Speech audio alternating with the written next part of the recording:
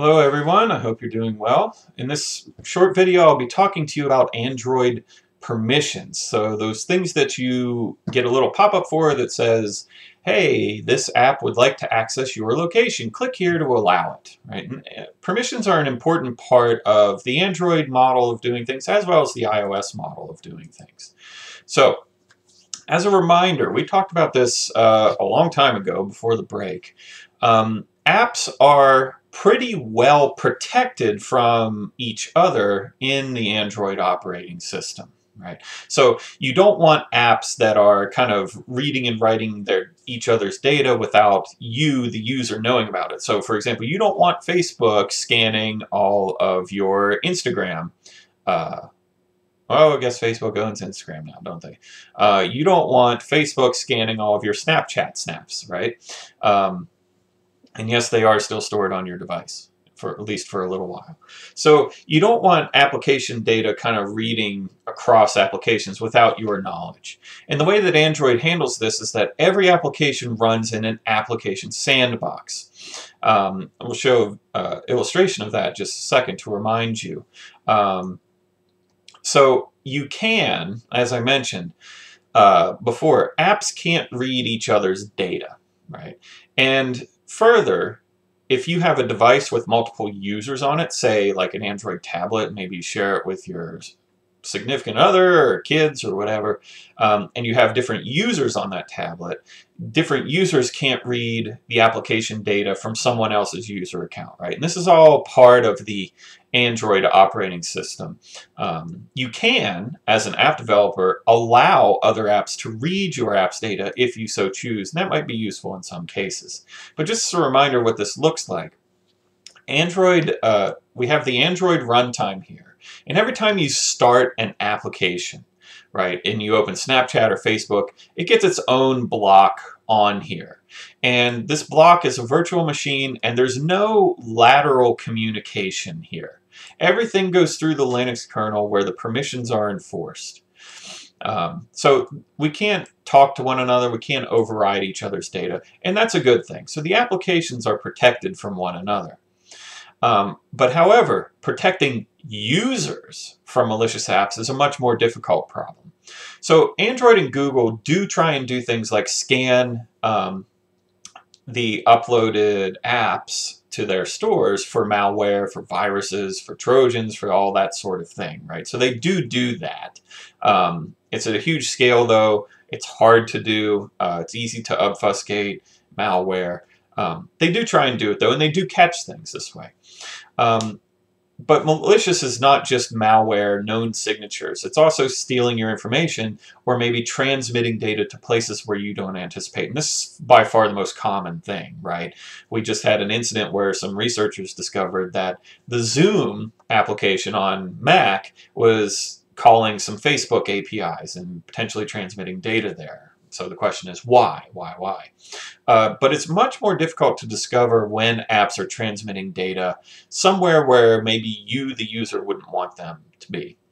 A lot of discoveries of this sort of behavior are by accident, or it's from security researchers who are really looking closely. It's not something you can do at scale, though, unfortunately. But the biggest hole in user privacy and security are the users themselves. Users are more than happy to trade their privacy for functionality, right? So one of my favorite cases is Candy Crush. You install Candy Crush and it says Candy Crush would like to access your contacts. Well, Candy Crush does not need access to your contacts in order to function. It wants them to help sell ads and ad revenue and contribute to their ad network, right? So they don't need it. But it's not just your, as you choose to sacrifice your privacy, it's not just yours that's getting compromised, potentially other people's, right? So LinkedIn is infamous for this. I don't know if you're on LinkedIn, but when I go on to LinkedIn, it will tell you something like, your contact Joe Schmo is now on LinkedIn. Would you like to connect with him? Well, maybe. But I never once gave LinkedIn permission to access my contacts, and I never uploaded my contact data. So what happened? Well, Joe Schmo installed LinkedIn on his phone, and he gave on his phone LinkedIn permission to access his contacts, which happen to include me, right? So he has, in a way, compromised my privacy without me having a say in it, right? And why did he do that? I don't know. But users in general are willing to trade privacy for functionality. So how does Android try and protect users from malicious apps? Well, they try and put the decision of what is malicious or not, or potentially malicious or not, in the hands of the user. So by default, Android will block your app from accessing sensitive things like the camera, the microphone, the GPS, private things. The user, Android requires that the app request permission from the user to access such resources, and the user can revoke or disable and uninstall the app at any time, right? Can revoke those permissions. This wasn't always the case. Way back in the old days of Android 5.1.1, which is, I want to say, early 2015, you had a model where when you installed an app, it requested all the permissions it would ever need, and you just accepted it. And when you accepted it, it was a blanket statement, and it was done. So for the rest of the time this app was installed, it had access to all these things, right? And if you denied it, if you did not accept, you simply could not install the app and you couldn't use it, right? So it was kind of one and done. Set it and forget it. The biggest, I would say, what do I want to say here? The biggest culprit, the biggest criminal in this space is Facebook, right? The old Facebook app, whenever you install it, it needs access to all these things. Well, it doesn't need access to all these things. It wants access to all these things in order to harvest your data. But again, this was one and done. Accept it. It's installed, and now, from now until forever, it can access all this stuff. Device ID and call information, right? SMS, it's reading your text messages. And, think about this. This is 2015. It's the height of Facebook, arguably the height of Facebook. Grandma just wants to install this on her smartphone so she can look at cute pictures of her grandkids. Does she understand this stuff? No, of course she doesn't. She doesn't understand what she's giving up. Android's new permission model is Android makes you ask all the time, right? So for everything you need access to, if you need access to contacts, you need to ask. If you need access to location, you need to ask again. If you need access to the microphone, you ask a third time, right? So every permission was separated, and the user had to explicitly grant permission for each separate request. And there was also a facility to provide more detailed information. There's no such example here, but an app developer can provide more information about what you need access to the contacts for. They also introduced another mechanism where a user can revoke a permission at any time after the app has been installed. So if you go into your Android phone or your emulator and you click on Settings and then you go to Apps, you can get to a screen called like App Permissions here. And here's the permissions that the camera app requires. It needs access to the camera, of course, to take pictures, microphone if you want to record audio with your video, storage to write and save the files to that it records, and location. So usually by default, your images that you take are tagged with their geographic location at which they were taken. Maybe you don't like that, but you want to use all this other stuff. So you turn off the location permission. That sort of ensures that it cannot possibly get your location data. You can also look to see in Android which apps have access to the camera itself, right? So Dropbox, the camera, Google Play, but these other things do not, okay? So it's a slightly different permission model. And now we also have in Android 3 protection levels. The first level is what we call normal. You can grant these at install time, where you get kind of a picture that looks like this.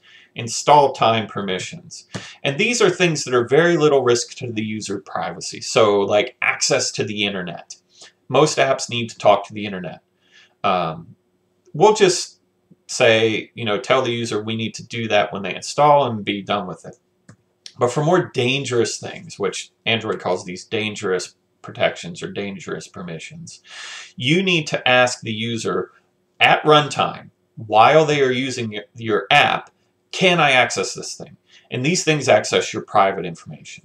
There's a third protection level called signature. We won't get into that, but it's for companies like Alphabet or Google where they've got whole families of apps, and they want to be able to share data between one another. So examples of normal permissions: accessing the internet, talking over Bluetooth, near field communication, fingerprint reader, which is kind of interesting to me. Dangerous permissions: getting your contacts, accessing the microphone to listen to you, getting your location, so your location is dangerous, private information, and of course reading your text messages. Right? So this new permission model has some important implications for you, the app developer. The first thing to keep in mind is that users can grant and revoke permission at any time. So if you're writing an app that needs to access a person's location, you can ask for it and they can grant it. You can start recording their location information. Maybe you're walking down a trail trying to catch Pokemon. The user switches out of the app for a second, revokes the permission in the settings, and comes back. What's going to happen? Is your app going to crash? Maybe. I don't know. You must always check to see if the user has granted the permissions you need before running the related code. If you don't have permission to get something that you need access to, like location, your app will crash. It will throw a security exception and it'll just explode. There will be no fuzzy warning signs. It'll just die. It'll throw an exception. Okay. So that said, when users do not grant your app the permission it needs, your app should degrade gracefully. Don't just crash. Check for the permission. If the permission isn't there, ask for it. But if the user keeps denying it, then display a warning message. Show a slightly different version of your layout that says, I can't do my cool app tricks because I don't have location permission. You need to go give me that. Don't crash is the bottom line. But general strategies to do, try and keep these in mind. First of all, what permissions do you really need? All right, you probably need to talk on the internet. But if you don't need permission to do something, don't ask for it, right? The more permissions you ask, the less likely a user will grant them all. Be transparent about why you need a permission. You can explain when you pop up a little dialog that asks for permission. You can explain why you are asking for it. Be transparent. Users appreciate that. You also need to keep in mind that some third-party libraries you may import in your build.gradle file and then make use of, they may need permission too. Like maybe they need to transmit over the internet or they need access to your camera. If your third-party library needs permission to access something, you have to ask for it and you have to grant it in your activity. Otherwise, it'll probably blow up. All right, so these are some of the implications of this permission model. In the lab, we'll see an example of an app that just records where the user's current location is, kind of saves that data to the internet and displays it in a list. Part of that will involve, first, requesting permission from the user to get the location. And then once you get that permission, then you can actually start reading the location data. So we'll talk about that in a future video and in your lab.